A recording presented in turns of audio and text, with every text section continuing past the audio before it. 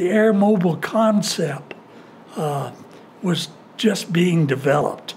And so consequently, you know, I flew the D model when I first got over in Vietnam, and then later into the Charlie model, the C model, which I never had flown before, but we got them in. And I transitioned into gunships, and the Charlie model was a gunship. There's a photograph on the wall of the Charlie model. And so it was a much better aircraft, but there were still changes being made to them constantly. Like, I went back for a second tour a year and a half later in Vietnam. Gosh, we didn't have but, I think, 2 D models in the whole company. We'd all upgraded to the H model, which was a much better because it had a variable inlet guide vanes on the engine.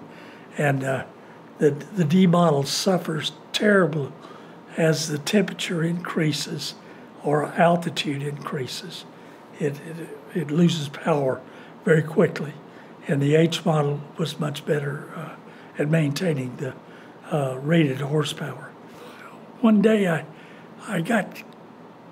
we got called in and said, okay, we're gonna do a large combat assault. I was flying gunships. We're gonna do it early in the morning. We've got Vietnamese intelligence saying that there are 2 American prisoner of wars being held by the Viet Cong in this location, and we're going to do a combat assault, try to rescue them. Well, Vietnamese intelligence usually was bad. I mean, it was just not reliable, and you usually got into trouble when you were conducting an operation based on Vietnamese intelligence.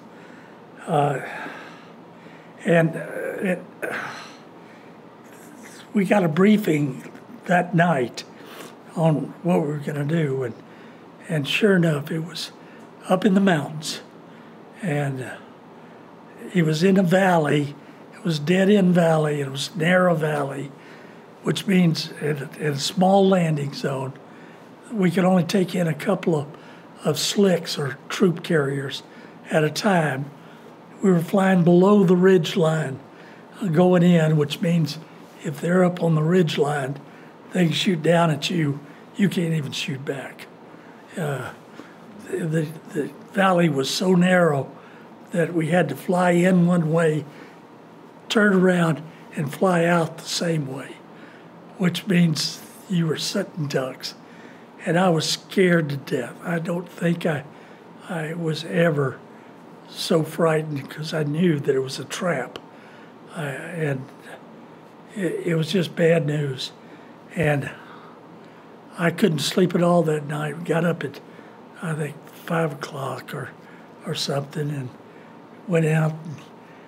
And we started up the aircraft, and I said, surely this old Charlie model will have at least one warning light on, because we just punch them out and fly anyway. But everything checked out, and I was sitting there in my aircraft, and I was thinking, I can't go. I'm shaking in my boots, and all of a sudden I heard lead aircraft call and say, okay, slicks are up. Shark 3, that was my call sign. Shark 3, how are the guns? And I